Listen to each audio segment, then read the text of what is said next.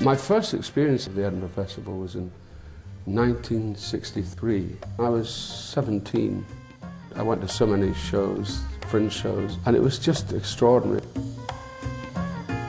It's a fantastic introduction to culture, in a way.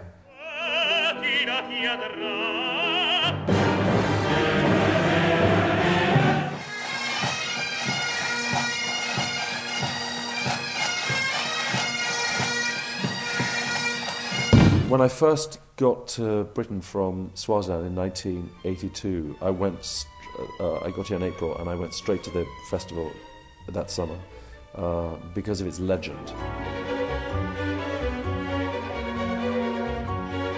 I've kind of launched my career here, actually, in many ways. The first one I did was 1984.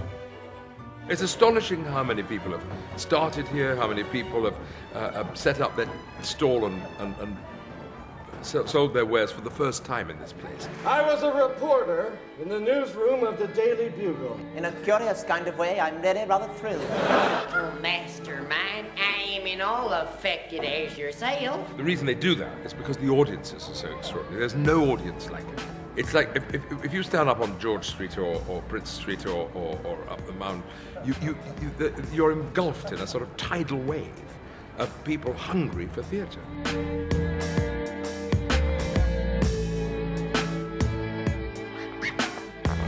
A thief, the trench will scream.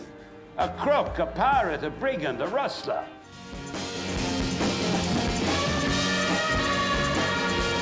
Edinburgh, to me, represents everything that's best about all the arts.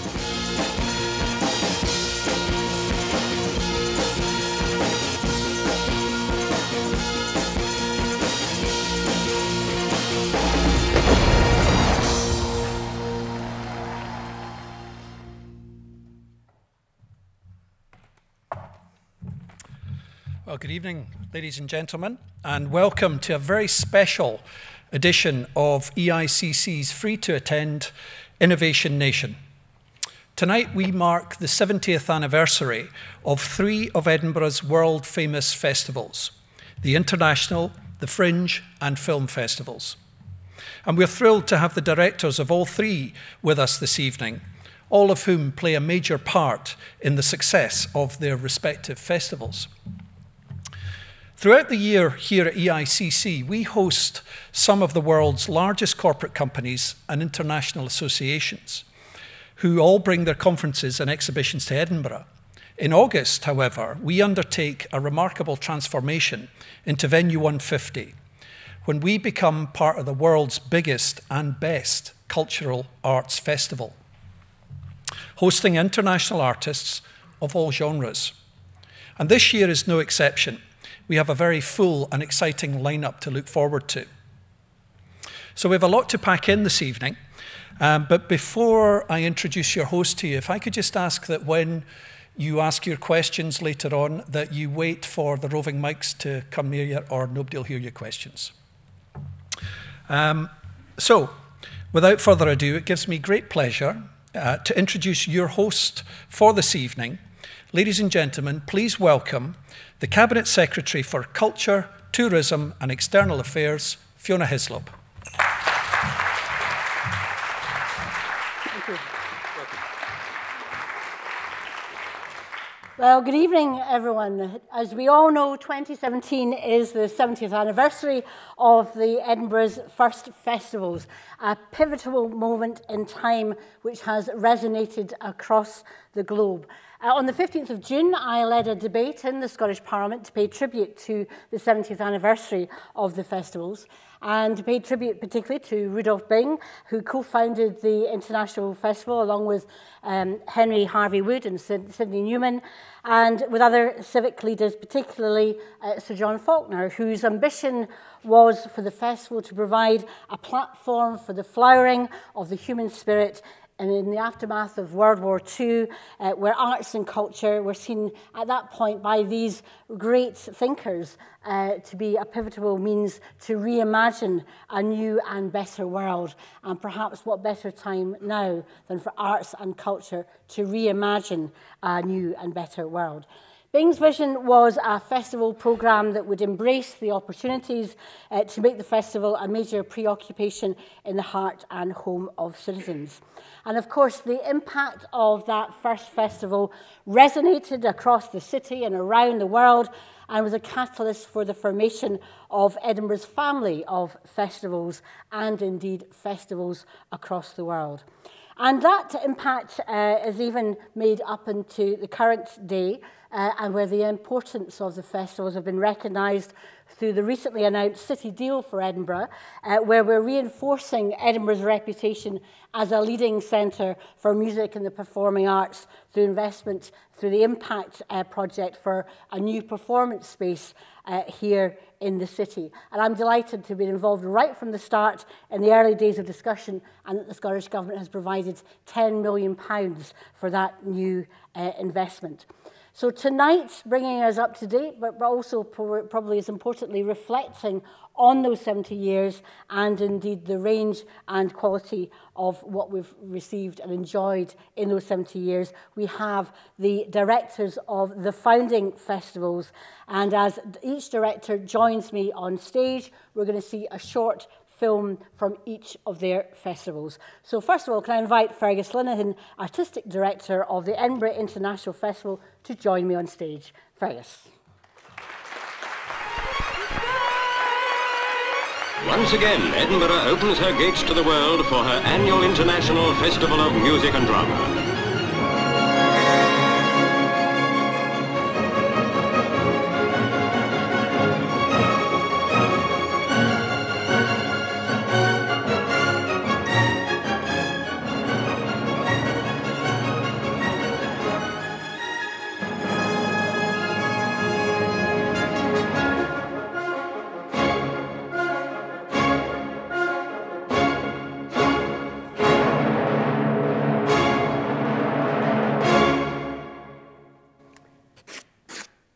Fergus. We've seen a short film about this year's festival, but we're also marking the 70th anniversary. So what was so important about the 1947 festival, and what are your reflections on why it's been so important? Well, it's interesting because, you know, everyone always asks the question, why Edinburgh? Why did it take root in Edinburgh, and why not other cities? And it's, I think, a combination of, you know, inspiration and good luck, really. I think there's a whole range of reasons.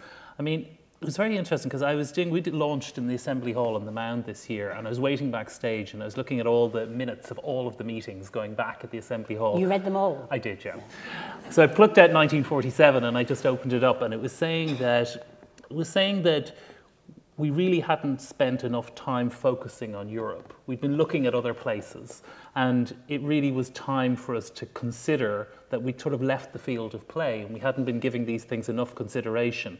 So there was something in the ether in 47 where it was sort of stepping into a vacuum, I think. You know, we've got to remember this is a time before many of the kind of both international and European institutions that we take for granted today.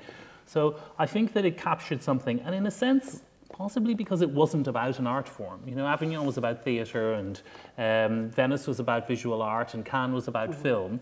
But because it was about something broader than that, I think it became this kind of broad canvas. And therefore, as everyone started to move in, it could incorporate that.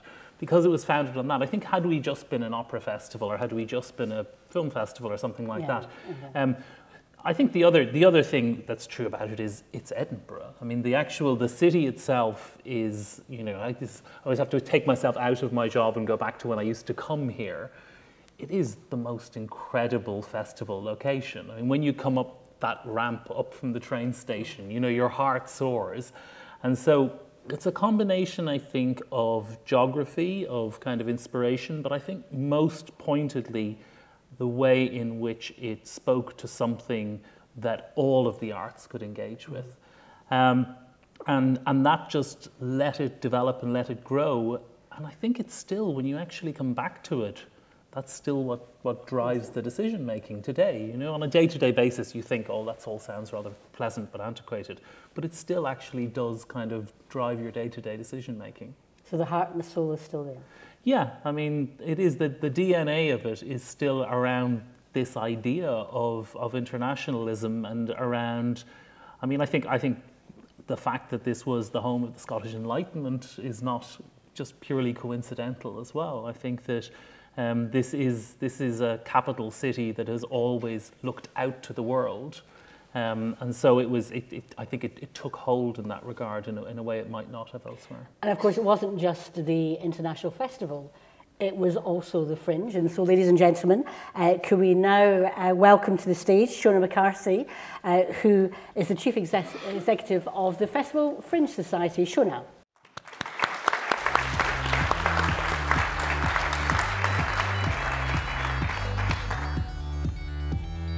As a whole, it's just one of the most amazing things I've ever seen. The great playground of the imagination. Like a massive fun house. You feel like you've arrived. This is 70 years of the Edinburgh Festival Fringe. 70! It's just so breathtaking. So many talented performers in one place. It's one of the most important melting pots for ideas in the world. You get to see some of the most exciting and thrilling performances. You can get anything.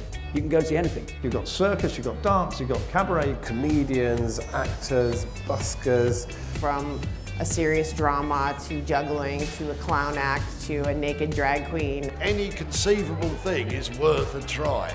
They cater for every taste. It's the roulette of let's go in and we don't know what it's about, but let's just go and watch it. And if it's good, people will see it.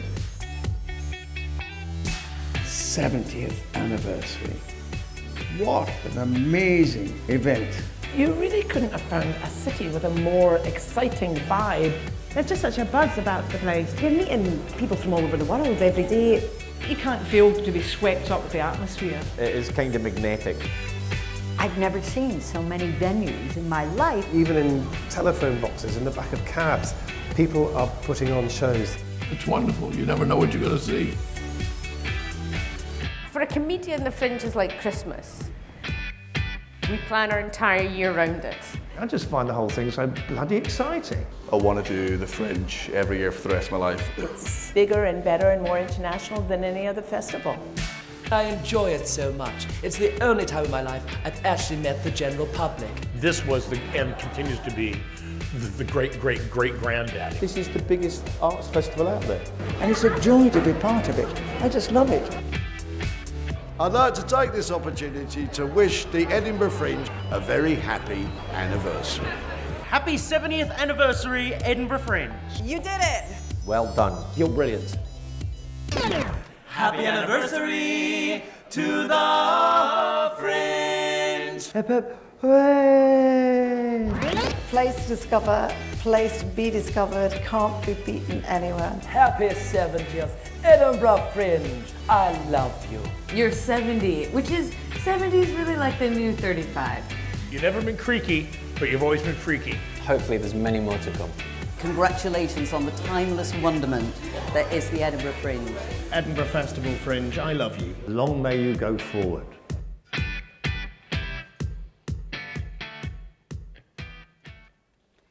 So, Shona, 70 is the new 35, but can we maybe go back to 70 years ago? What sort of particular interest do you think, to you personally, about the start of the Fringe? Well, there's a number of things. I think the fact that it was an act of defiance in the first place, and we come back to that this year in the 70th anniversary, that it was about six Scottish companies, 2 English companies deciding that they wanted to perform, they wanted to be part of that whole kind of reconnection of Europe through culture, and that they would do it anyway. So there was that. There was the fact that it was 6 Scottish companies and 2 English companies, and that still stands true today. Still, there's a huge amount of participation from right across the UK, as well as the incredible platform for Scottish artists as well. But fundamentally for me, the thing that drew me personally to it, both as a punter and now in this role, was the open access principle. The idea that anyone with a story to tell, anyone who wanted to express an idea creatively could come to the Fringe and do it, as long as they found a venue to perform in. And that open access principle still stands true today. And I guess for me, that's the most exciting thing about it. But having said that, I certainly do not want to go to the Fringe every year of my life for the rest of my life. Why not? And great to see Ricky DeMarco there. Obviously, his sense of defiance himself and that political element as well, in terms of the changes that were happening, particularly in the 70s, and the importance of the Fringe as well, to see people sort of taking the opportunities to express, whether it's Margaret Thatcher, I suppose, or in other ways, but the Fringe has seen a whole range of different politics represented and challenged at different points during this period. And again, 70 years later, this year is no exception. You know, you've got everything from kind of Trumpageddon to Brexit the musical to, you know, every kind of subject that relates to being human in 2017 is covered in some way or other, either through comedy or through theatre or through new writing or through music in the Fringe. And it still, to me, has that real kind of political edginess. Nothing is sacred, anything can be discussed, anything can be explored, and anything can happen. Okay, thank you, Shona. And now I'm delighted to invite Ken Hay, the Chief Executive of the Edinburgh International Film Festival and the Centre for the Moving Image, onto the stage.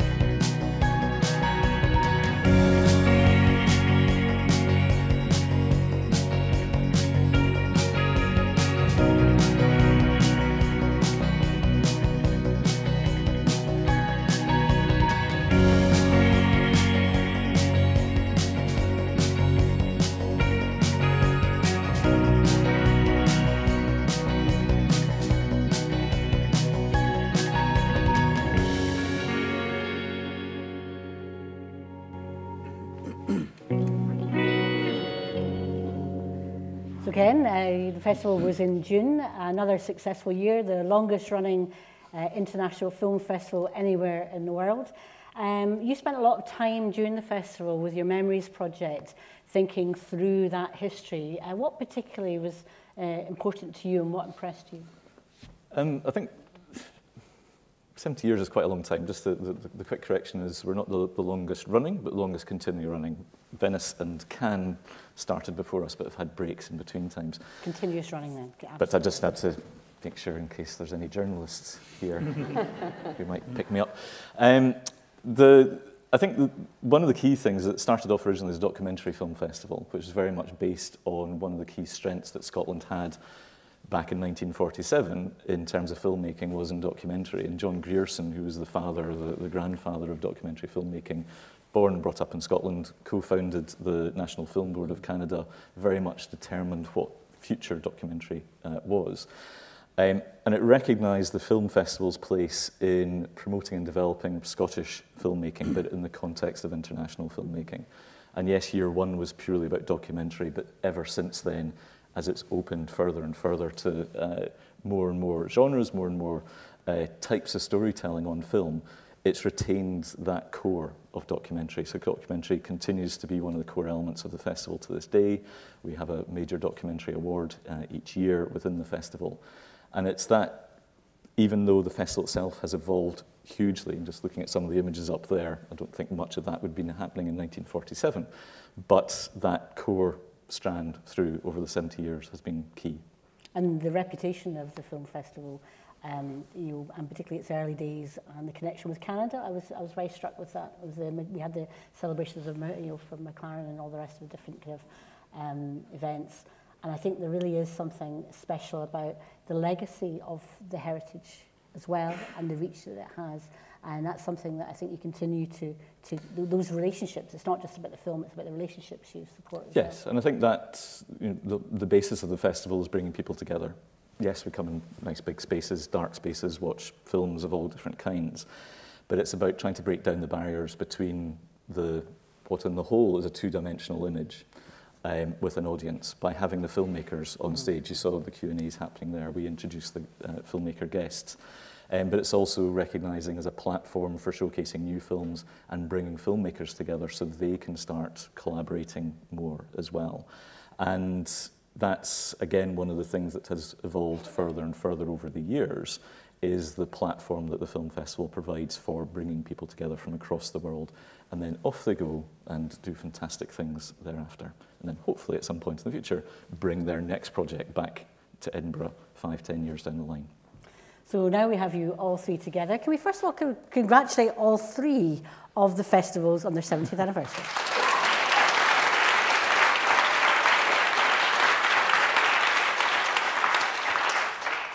So on the topic of internationalism in particular, you've already made some reference to that. How important is it to you? We've had 70 different nations represented.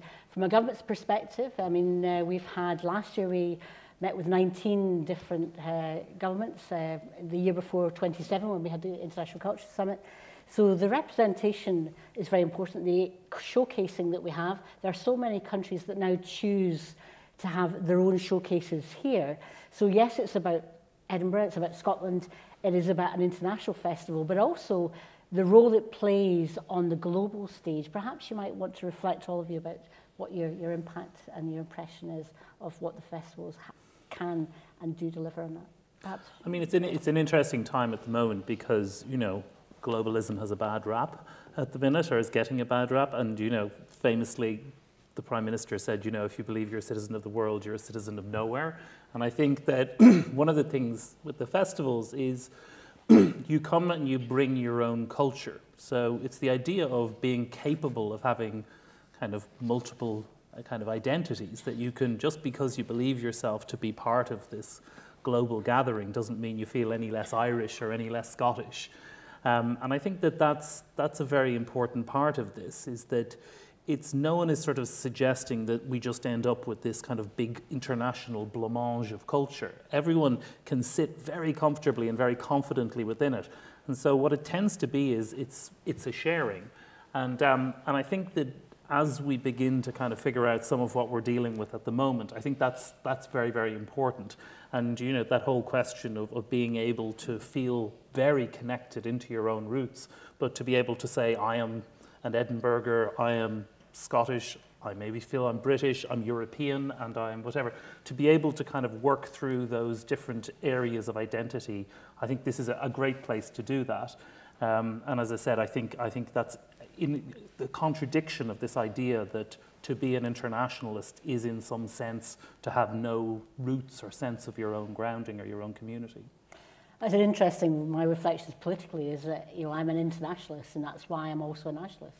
And I'm a member of the party I'm a member of. I don't see there's a contradiction in that at all. But that's quite a challenging concept for some people. But in Scotland, we know even from our census that that idea of being able to hold multiple identities in your head at one time is actually so natural in Scotland. So therefore, I think that's completely possible. And the big yellow posters, yes, last year, having gone through the Brexit vote and coming out, I think the one thing that uplifted my heart was coming into Edinburgh and seeing the big yellow posters of Welcome the World, because that, I think, spoke on lots of different levels to all of us. But Shona, I mean, you obviously have to deal with so many different nationalities in terms of in something that obviously is not curated. So therefore, how does that work now compared to perhaps in the past? I think it was one of the things that coming into it, fresh and new, that I kind of really realised this year was that it wasn't just the 70th anniversary of the festivals here, but in the case of the Fringe, it was the 70th anniversary of the whole Fringe concept. Because as most people will know, there are hundreds of Fringe festivals around the world now, and that idea of Fringe has been taken and emulated across every single continent. So we used the opportunity this year to celebrate that idea of a collective.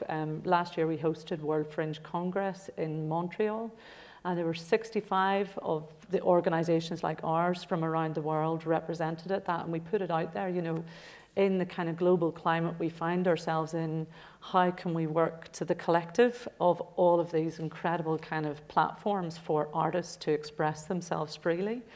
And it was actually the guy from Paris Fringe who came back and said, why don't we do a World Fringe Day? And we said, okay, we will. And what happened? It was a kind of an invitation. We created the digital platform, and it was an invitation to the hundreds of fringe festivals around the world on one day, the 11th of July, to use that day to celebrate these platforms that are provided now across the world for artists to perform. And 101 of them responded creatively in different ways. So Adelaide threw a massive ceilidh and filmed it back to us, and it really seemed to capture a kind of global imagination. And I don't know whether that is just because of the climate we find ourselves in right now. But the legacy of that is that there is now a digital platform through which all of these fringe festivals can now connect, can upload content, and can share ideas and thinking. So it was kind of really exciting for us. And in this year, when I suppose all of us were a bit worried about the impacts of Brexit and other things, we've got 62 different countries actively participating in showcases, some of the ones you described, at the Fringe, and that's 30% up on the representation internationally last year. So 30, over 30% up on last year. So that's a statement in itself. It's really, it's the thing we're most proud of this year. And you know, we know from the Thunder Hughes report that the importance of staying competitive is really important for all the festivals and for Edinburgh as a festival city. So I think people are quite surprised how instead of being selfish and competitive, the festivals are actually quite collaborative and cooperative and in sharing mutual support and learning. And I wonder, you know, in terms of the different activities that happen, I know obviously in terms of the Momentum programme that I speak to many of the delegates that are there, that's quite surprising to people about how cooperative it is. Is that something that you get? I mean, I certainly hear that from other culture ministers and internationally in terms of your work with other countries. And I know, obviously, you know, having countries of focus, Poland obviously was this year, but you've had some of the work with the Indian filmmakers in particular was quite interesting. Is there anything in that you can... I suppose a couple of things. I mean, just on the international aspect, film by its nature is international. You can, to get a film made these days, a feature film made, you will inevitably have money from more than one country. You'll have talent from more than one country, technical crew from more than one country. You're obviously hoping it's seen in more than one country, so you're then moving into the whole distribution exhibition side of it as well. And we are a platform within quite a complex global system. And what we have to do is constantly reinvent ourselves and evolve to make ourselves relevant for an industry that, you mentioned digital earlier, is having to face the opportunities in a lot of ways, but huge threats, but a complete change in the business model of film, and how we address that, how we provide that platform. The international bit is there, whilst others show films, and that whole showcase of films, there's endless film festivals everywhere in the world. There's very few film festivals that allow that platform for debate and discussion from the industry practitioners. So each year we host an industry programme. This year we had 600 industry delegates from 29 countries attending that. Within the festival as a whole, we had, I'm just checking my notes to make sure I get it correct, across the different films we had 46 countries represented, but 52 countries represented in the industry guests that came to the festival. And I think the final bit on international was just around, it's the teams that produce the festivals, and that we've got 24 countries represented in our staff and volunteer team that make the festival each year. Some tour the world. They do 3 months with us, 3 months with someone else, 3 months with someone else, and that's great. Others are based in Edinburgh. They've come to Edinburgh because it's a fantastic city. It's a culturally rich, culturally engaged city that, in my experience, as someone who's born and brought up here, but having travelled quite extensively, is second to none. It's a tiny city compared to most. big, what you'd expect it to be compared to anywhere else. And yet so much happens here. The audiences in Edinburgh are so culturally engaged. You know, why Edinburgh? Well, actually, it's what they were doing already. If you're going to put on obscure comedy, obscure opera, obscure film, they'll give it a go. If you do it in other parts of the world, they'll go, not really sure about that. And I think that's one of the things that makes us different. The bit about working collaboratively, I think there was always healthy competition. And it took quite a long time for us to get our acts together. In some ways, being older helps. It gives you more time to have a degree of organisational wisdom. And a recognition with the original Thundering Hooves report and the creation of Festivals Edinburgh has been absolutely instrumental in driving the success of the festivals over the last 10 years, because it very simply allows us to present a single message to key people, including cabinet secretaries, including local authorities, including a broader range of stakeholders, for want of a better description. Why is Edinburgh important? Because we deliver success. Why are the festivals important for Edinburgh? Because we deliver success educationally, socially, culturally, but economically as well. And it therefore means we're able to tap different buttons depending on the different people we're speaking to. And with the greatest respect to directors and chief executives, I think your point about it's about people, it's about the teams, it's about the people who make this happen, it's the artists. And that's coming back, I think, to that strength of that international message. We need the international input from people from right across the world to make the success that is Scotland, that is creativity and artistic. And I know, Fergus, you've made reference before to the importance of that, and therefore in the Brexit discussions, it's absolutely essential that it's not just an economic value, there's a creative spark that can only happen with that exposure to international experience in the teams that are producing, but also clearly in the artists as well. I mean, it's interesting saying about that the welcome world, and we were thinking a lot about that, and and I guess being Irish, the importance of that word fáilte, and obviously it's a big word here, and as immigrant nations, as nations that sent people out into the world, the importance of welcoming people back, and that kind of that idea that the kind of building entire kind of countries and continents, and I think that that's very important. I think that it runs certainly. I could speak for Ireland. I think I've lived here long enough to know that runs very deep as well. That notion we all have cousins and uncles and aunts in far-flung places, and so we have a kind of a natural connection with that. And sometimes we know that strengthens the link back home, but I think it leads to a certain kind of view of the world, which is not insular. It can't be insular, and therefore you've got. You kind of have two nations in a sense. You've got your nation back home, and then you've got your emigrant nation, which can be multiple sizes of what's here. And that's what I think I was referring to previously. That sense of having two identities, because historically we have had people that have been away and back and forwards and backwards.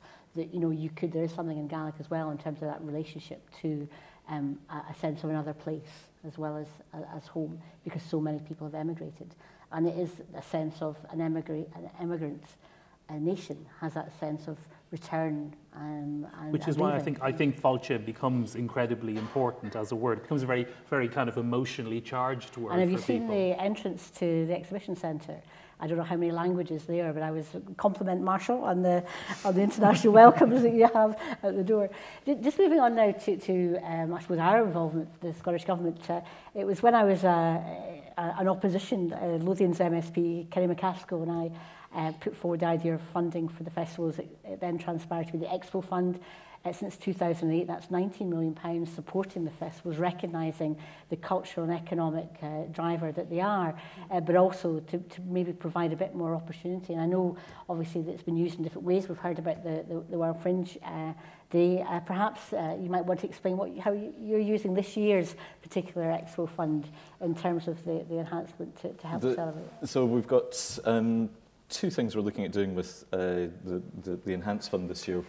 First of all, we're proposing hosting a organising and hosting a conference in Scotland, in a city that isn't Edinburgh.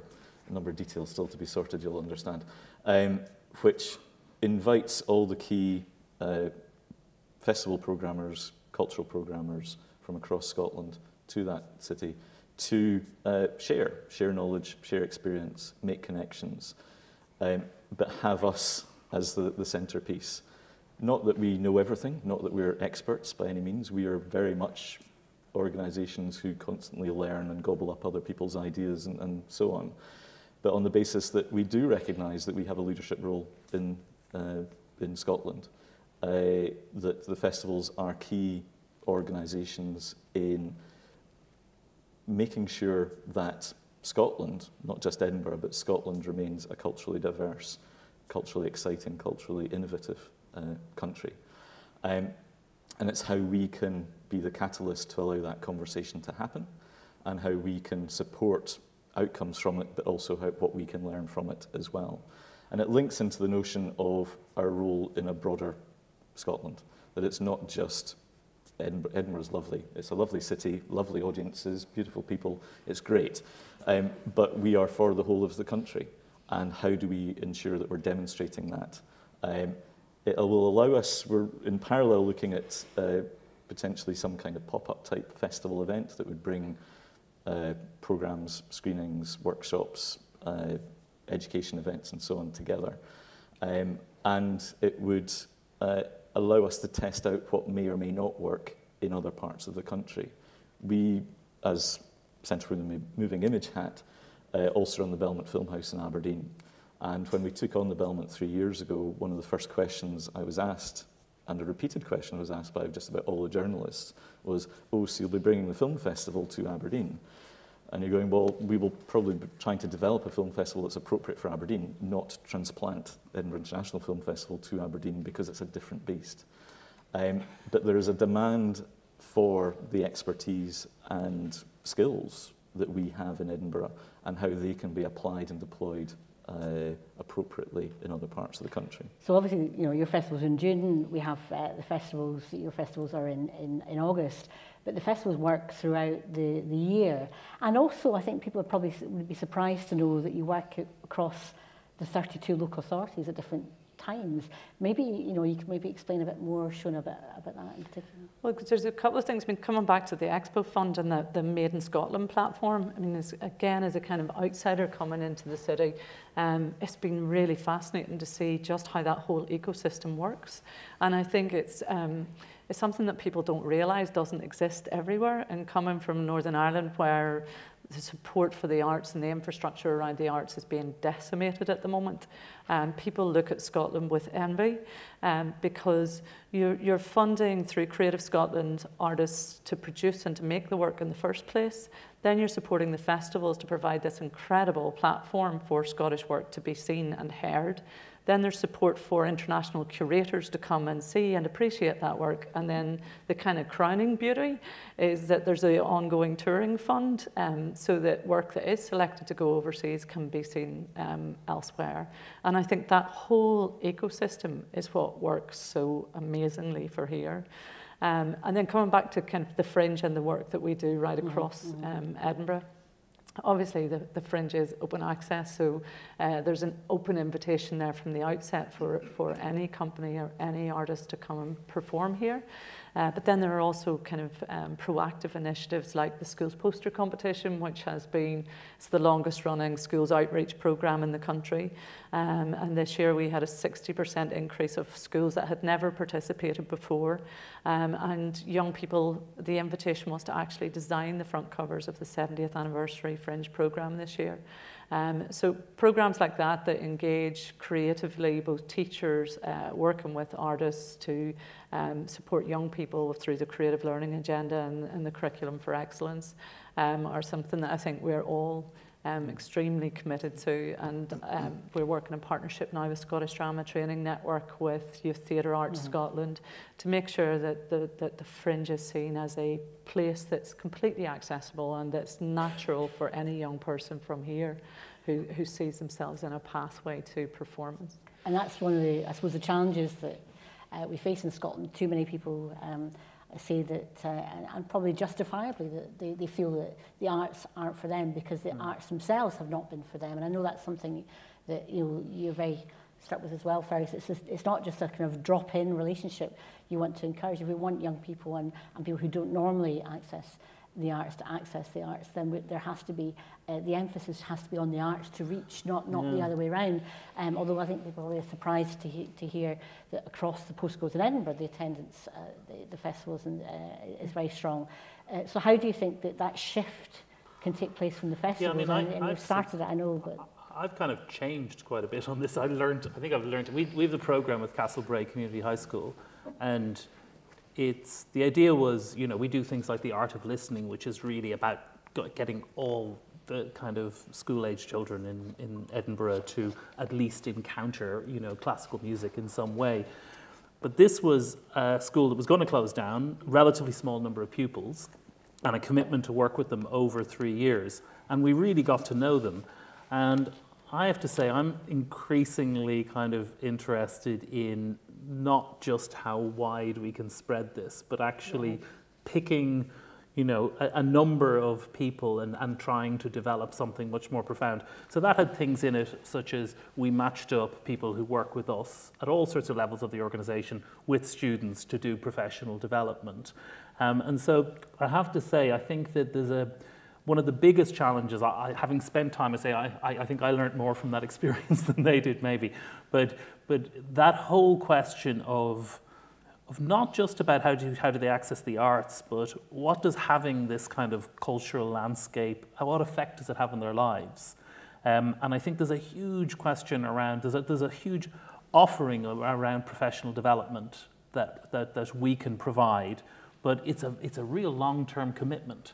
And I think that one of the changes I think that we're having conversations about within this is that this isn't really about a creative learning program. This is about fundamentally what you do. And it's fundamentally, if you really want to reach kind of a demographic or a group of people who have no real experience, you've got to kind of make at least a 5-year commitment to it. So I think that for me has been one of the big shifts in my thinking. Is I've always kind of thought in those terms of here's a creative learning program and here's what we'll do and we'll try to reach as many as possible, but perhaps narrow the focus and have a really profound effect, and also in parallel. But I guess I've seen really the enormous effect we could have, but you can't dip in and out of that. And, we've been going for 70 years, so perhaps we don't need to dip in and out. There's a strategic relationship there, and that kind of thinking can help.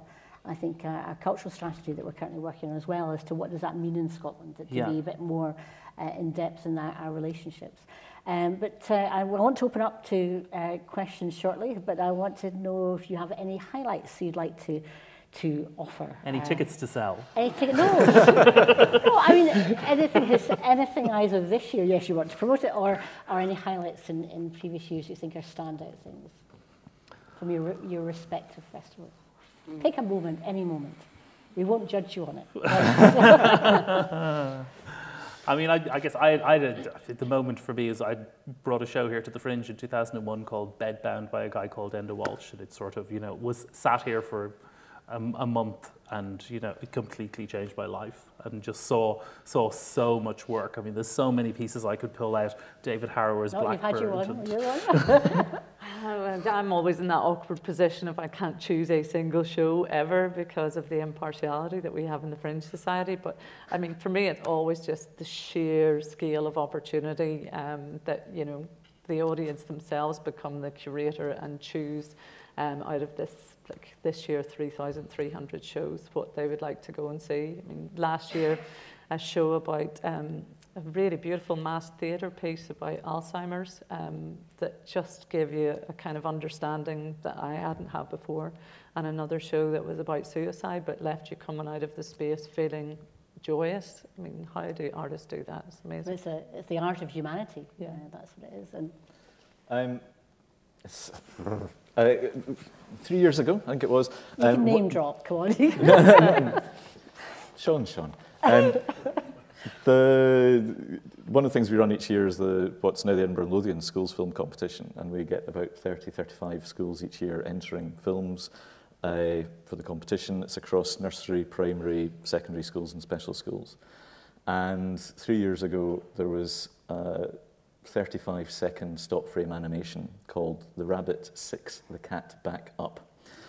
And it was produced by 4 nursery school kids.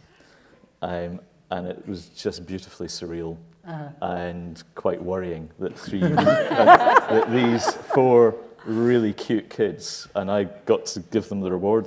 We had a big event at Film House, the big award ceremony, and they sort of totter up onto the stage and you're going, blimey, you're small. And you sort of go down your knees and going, you're still small. I went, who came up with the idea? And it was sort of like, just brilliant. 35 seconds. It's on Vimeo. The rabbit sicks the cat back up. There we go.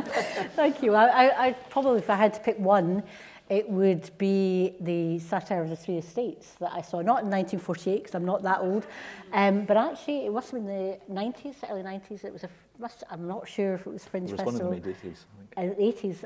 I should remember because it was the first ever date I had with my husband. So we will now open up to questions. We have roving mics. Gentleman with the white shirt, there's one at the back there with blue. We'll come to you after as well. Maybe one over here would be easier if that's okay. Is anybody over here? No, it's a gentleman with the blue after. Yeah, thanks. I say your name as well. Benjamin Carey, the Tourism Society. People often think that UNESCO is just a cultural organisation, but it was established in 1945 after the war, and it's about building peace. Culture is just an instrument. The Cabinet Secretary reminded us at the beginning that your festivals all began in the shadow of World War II. Can you explain how that changes the way you operate? What makes your heritage more than just a bunch of interesting cultural festivals? Why is it important? I mean, part of this is I think it happens subliminally. And I suppose so.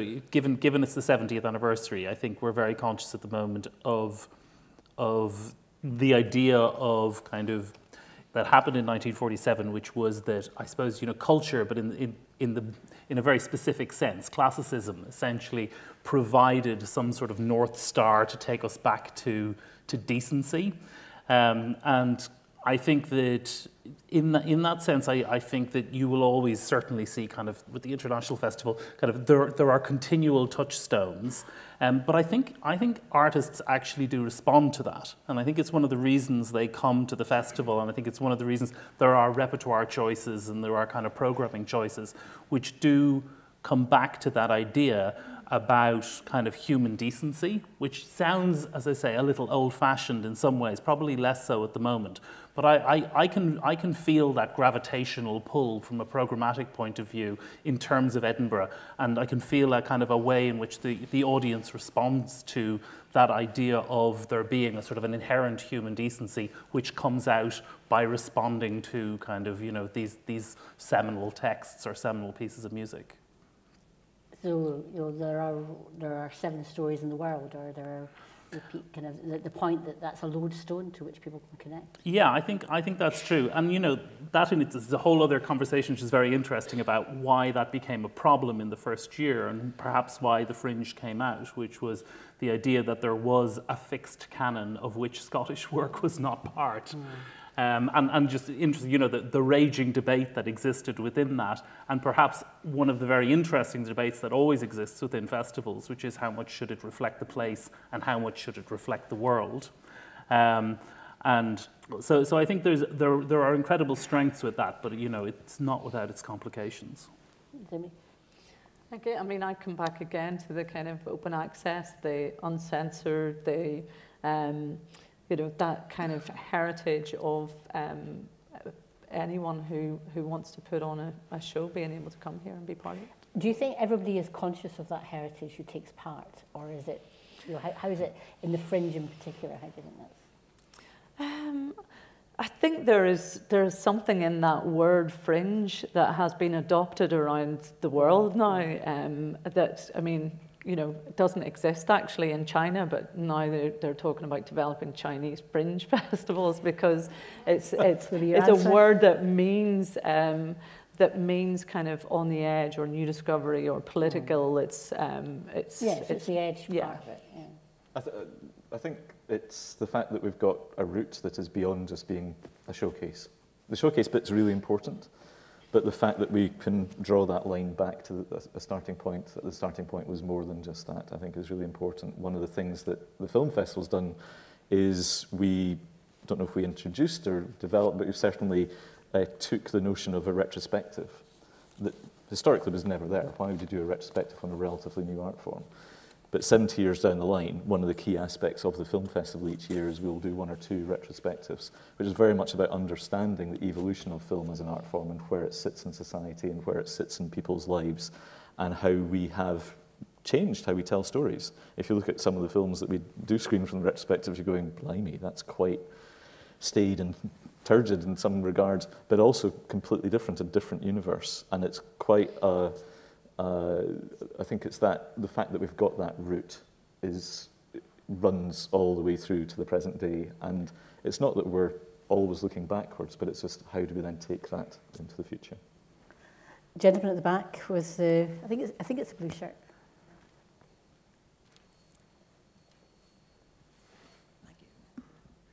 Evening all, my name's Dave Clark. In most roundups of this sort, there are 2 organisations whose contribution to the success of the festival is pretty much paramount, but they tend to be overlooked. I have in mind Edinburgh University and, God help us, the City of Edinburgh Council. Would our panellists like to say a few words on their relationships with those 2 organisations, and if there are any ways in which they would like the relationship to evolve, improve, change in any way? Okay, and perhaps you could talk about your vision for the future as part of that. Oh, me? Yes, Fergus, why don't you answer? Well, I mean, the City of Edinburgh Council, the way I always have to think about this is that is also the people of Edinburgh. And the people of Edinburgh and the people of Scotland have been paying for this thing for many, many years. So, you know, there are people who are there's the institution, but we also have to pay tribute to the fact that it is kept faith with the festivals for all of this time. I think that, I often think within the context of it, City of Edinburgh Council is quite a whipping boy in this city. Perhaps you could say with good cause in certain areas, but at other times I don't think it gets the credit it deserves. And I have to say that one of the things is that I find incredibly refreshing about here is, regardless of, you know, difficulties in relation to funding or whatever else, the rhetoric is always incredibly positive about culture and about the festivals, and that's not the case everywhere else. I think we've got, with the City of Edinburgh Council, I think there's a big discussion, a big strategic discussion to be had about the city and about the growth and development of the festivals, and that is part of all sorts of other conversations, particularly around tourism. And I think that is an area that needs a sort of a platform at the moment. And perhaps if I was to say, if there's one area that I would like to see the CC leading on, it is in terms of the development of heritage, culture and so forth, and the festivals. How are we going to do that in a way which enriches the city more broadly, rather than sort of continually puts pressure on one small part of the city? In relation to the university, I mean, we have a very healthy and friendly relationship with the university, but I would not say it is, you know, as extensive as we would like it to be. I mean, obviously what the university does is it creates a kind of an intellectual platform in this city which allows us to do a lot of different types of work which we wouldn't be able to do. Obviously there is quite a lot of infrastructure, but I would certainly welcome a more far-reaching relationship with the university over the next few years. And it was interesting, and discussing with Tim O'Shea a few years back, his desire to have more of a connection between town and gown, but particularly through the festivals, and obviously his role within the society in previous years have been very important. I once described the university as the biggest impresario in terms of venues and space, but I think the question is more than that. It's actually about not just venue aspects or space aspects. It's about relationships that can take the festivals forward. Yeah, I mean, I'd say we've very strong relationships with both the university and with the City of Edinburgh Council, but the Fringe is a very different business model in that it is the promoters and the venues right across the Fringe that take all of the kind of financial risk. So whilst the relationships are brilliant and much more than just the financial aspect, I think there's also a cautionary note in that with a business model like the Fringe, if costs keep escalating in terms of rent of venues and hire of spaces and licensing fees, etc., it does endanger the future of that particular kind of model. So I think the relationships are good, the relationships are strong. Simply the Fringe wouldn't happen without the kind of patronage of the university and its support as a landlord, the biggest landlord on the Fringe, and also without the support of the officers and councillors within council. But I think those relationships need to be constantly reviewed and renewed and refreshed in order to keep us competitive and keep a landscape where these festivals can still happen. And if you look internationally, perhaps there are other cities where there can be more alignment between the institutions themselves than perhaps in Edinburgh. That it strikes me that Edinburgh is full of very important institutions, but many of them. And so therefore, how you can work strategically with that is quite a challenge. But maybe we've seen good examples internationally of cities that seem to get their act together in a very strong strategic way. Is there anybody that you can think of off the top of your head that we might want to be discussing? Yeah. That's such a good question. I'm avoiding Edinburgh, have you noticed this? Yeah. Other than Edinburgh. I think from the film side, a city like Toronto has embraced film, both the production and the consumption of it, if you like. So with the Toronto International Film Festival, which actually modelled itself on Edinburgh 43 years ago, because it was that mixture of showcase, that mixture of retrospective, that mixture of bringing industry together with audiences and so on. But in a city of 5 million. And at the same time, recognising that they're an hour flight from New York and have massively developed their production base, so they are in effect, an awful lot of US cities and films will be Toronto, and recognising the two things go hand in hand. So it's the economic aspect and the cultural aspect working together. And in the debates that I referenced that we had in the Parliament in June, I paid tribute to the initial civic leaders then, as I did in my opening remarks, and I'd like to also pay tribute to the Edinburgh City Council now. And over the years, they've had festivals champions who have worked very hard, and to make sure you had political leadership as well. So I think that is something that we can also contribute in terms of this debate. Is there any questions over here? Lady in the centre. And I'll take one final one after that if there's anybody else. You're sitting right in the middle. Okay, and the gentleman in the middle there. Yes. Hello, Sheila Scobie. Hello, Sheila. Hello. I'd like to ask a question relating to the title of this evening's event, which is innovation. I'd just like to ask you what the trends are in innovation across the Arts Festival community and how you're keeping up with them. Okay, would like to... I don't have to go first all the time. No. Well, as I said earlier, part of the challenge in the film universe is the shift onto digital. One of the biggest challenges is the shift onto streaming platforms. And you'll have noticed earlier in the year at Cannes that there was a falling out between Cannes Film Festival and indeed the French government and Netflix about what constitutes a film and what constitutes a theatrical release, and therefore whether it should be up for awards and should be in a film festival or not. We've always been much more relaxed about that. I say always, certainly in the 40 years I remember of being at the film festival. Because as you look at what Netflix are involved in producing these days, they are bypassing the old business model. And rather than fighting against it, you go, how do you work with it? And so this year we had 2 or 3 Netflix titles in the festival. Last year we had another 3 or 4. We've often been a platform for the release of high-end TV drama, so showing the first 2 or 3 episodes of a new series. So about 4 or 5 years ago we had the first couple episodes of Peaky Blinders, for example. Recognising that film isn't just film anymore. It's a shorthand for the whole of the moving image, the screen sector. But we have to be aware of that. We have to not get ourselves tied in knots with that. We have to not do what Cannes did, because you're just going, it's slightly suicidal if you become too snobbish and prissy about it. But it's also about how we can learn from it on the industry side. And so this year, one of the key focuses for the industry programme was around the future of film distribution and how we can work with producers and distributors and exhibitors in ensuring that people continue to be able to make a living, but it might mean they might need to change how they think about doing that. Okay, so that's, and maybe I'll ask the gentleman to ask his question, and perhaps if you can both reflect on both questions, if that's okay, as we draw this to an end. My final, is it the final question? Yes. It What's your probably name, will sorry? be. I apologise, it's a very journalistic question, but then I'm a journalist. So what's your name, sorry? Paul Coburn. Hello, Paul.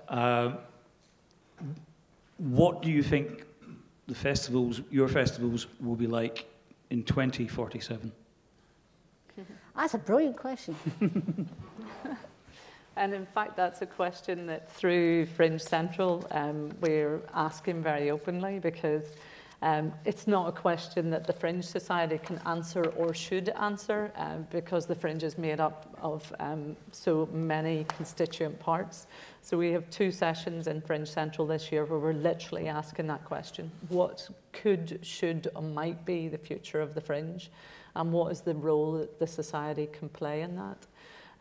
So it's, you know, who knows, but I'm really excited to hear what kind of responses come back. But and just in relation to the other question, I think, you know, I think self-determination is a big thing in terms of the arts, and the whole idea of kind of immersive and experiential and art without walls and without boundaries. And I think the Fringe speaks very well to that. And I often kind of get asked, well, why is the Fringe not more in Leith, or why is it not more in Craigmillar? And that's not what it's about. It's an invitation that if performers, promoters, artists in Leith want to be part of it, then that's up to them to decide. It's certainly not for us to impose or determine what might be right for Leith, for example. But we did open that conversation this year, and what was right for Leith was, could you ever just put a map of Leith into the programme? So we did. And could you ever put a collection point for tickets in Leith? So we did. So I guess that's kind of the direction, the increasing kind of direction of travel for us always is, it's about being responsive, it's about being reactive, but empowering people to decide what they want for themselves. Okay, final comment? I mean, I think the biggest innovation, I would say, in festivals is, I'm going to start talking myself out of a job here, is around curation. And I don't just mean the selection, but it's actually much more collaborative. And the idea of a single person who is defining what culture is, or how it sort of imbues it with some sort of value, is completely breaking down. I would say that both you will see organizations like the festival woven in with other organizations much more closely, creating programs over multiple years which reflects many, many different voices. Obviously that has to be coherent, but I think that the way that kind of institutions are putting programs together is changing, and I think that you will see far more voices coming through rather than it being sort of the preserve of 1 or 2 people. In terms of 2047, I mean, one of the questions that I'm really interested in is, you know, not to be afraid of growth. And this idea of, you know, 20 years ago, people were sort of saying, there's too many people, it's got too big, you know. The fact of the matter is we're going to see huge changes in relation to automation in terms of the way people are employed. We're so blessed to have heritage, to have the universities, to have the cultural sector, and to have the festivals, because they need the engagement of a lot of people. And we shouldn't be scared of the fact that the festival can offer an awful lot more to Scotland, and it can continue to grow, and that it hasn't sort of reached capacity. But where it grows, you know, as I say, if you're in Craigmillar or if you're in Gorgie, you may not think the festival has grown too big. If what you're looking for is kind of sustained economic growth and employment, and I think we can do a hell of a lot more to enrich. And I don't think the stories of the festivals has sort of leveled out. I think there's an awful lot more for them to give. So for the longest continuously running film festival, Ken, you get the last answer. I think the key thing is that we're relevant, because it would be so easy to go, yeah, we're pretty good. We attract lots of people. We do lots of good stuff. Let's sit back. And it's just, I don't know what it'll look like in 2047, but it is unlikely to be the same as now. But it's entirely dependent on us being open to new ideas, new ways of working, increased levels of collaboration from the film festival side. One of the things we've done more and more over the last few years is promoting film as an art form in its own right, but very much focusing on film as always a collaboration of other art forms.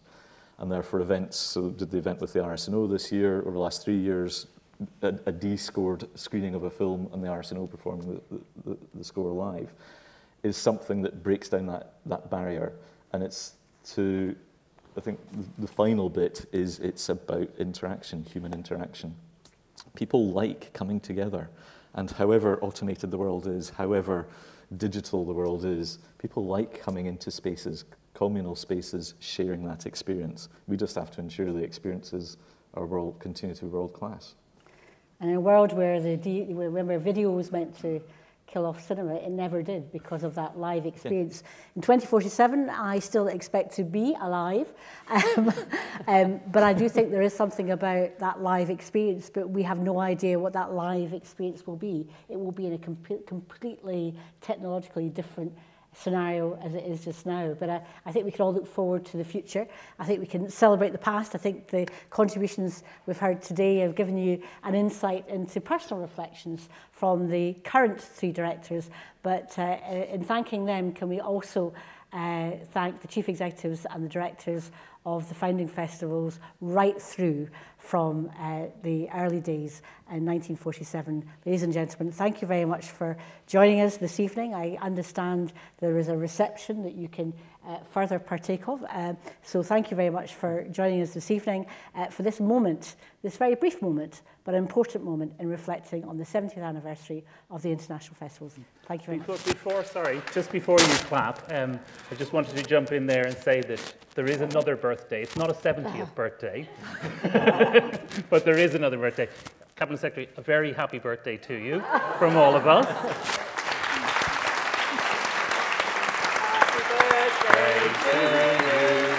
Happy birthday to you. Happy birthday, dear Fiona. Happy birthday to you. Thank you very much.